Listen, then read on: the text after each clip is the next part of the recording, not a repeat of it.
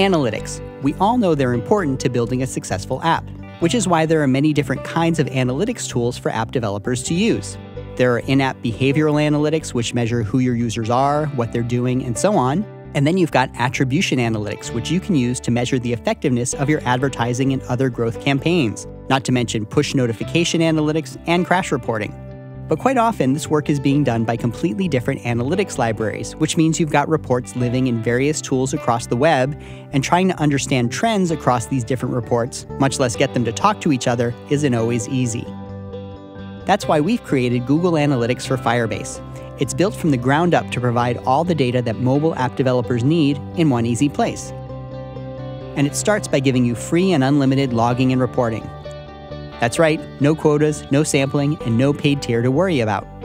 Simply by installing the Firebase SDK, Analytics automatically starts providing insight into your app. You receive demographic information on who your users are, how regularly they use your app, how much time they spend there, and how much they've spent in your app. But not all apps are alike, and you can get detailed information about what your users are up to by logging events specific to your app. These can include common events that Google Analytics for Firebase has already defined, like when your users add an item to their cart, and then there's support for custom events you create yourself, like when a user completes a workout in your fitness app, or when they take a selfie in your photo app. Geez.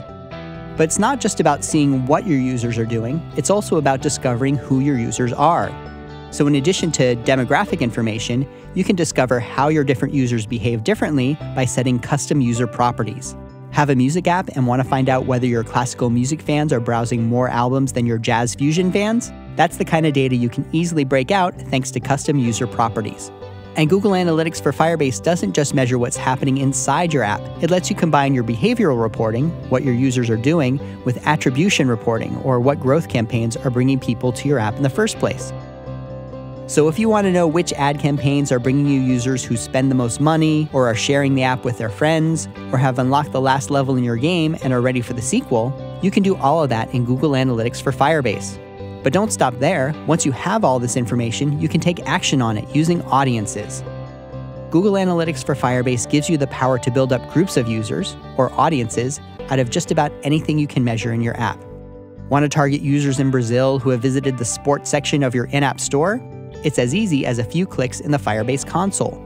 Once your app has built up this audience, you can then send them notifications using Firebase Notifications, or you can modify their in-app experience using Firebase Remote Config. Or you can target them through AdWords, Google's ad platform. And then, because that impact can be measured using Google Analytics, you can confirm you're getting the outcomes you expect. Google Analytics for Firebase already comes with a dashboard that lets you view answers for common questions. But if you need more specialized analysis, you can export all your data into BigQuery, Google's data warehouse in the cloud, where you can run super fast SQL queries to slice and dice this data however you'd like. You can even combine it with other analytics data that you might be capturing. And this is just the tip of the iceberg of what Google Analytics for Firebase can do for you. To find out more, check out our documentation here and give it a try.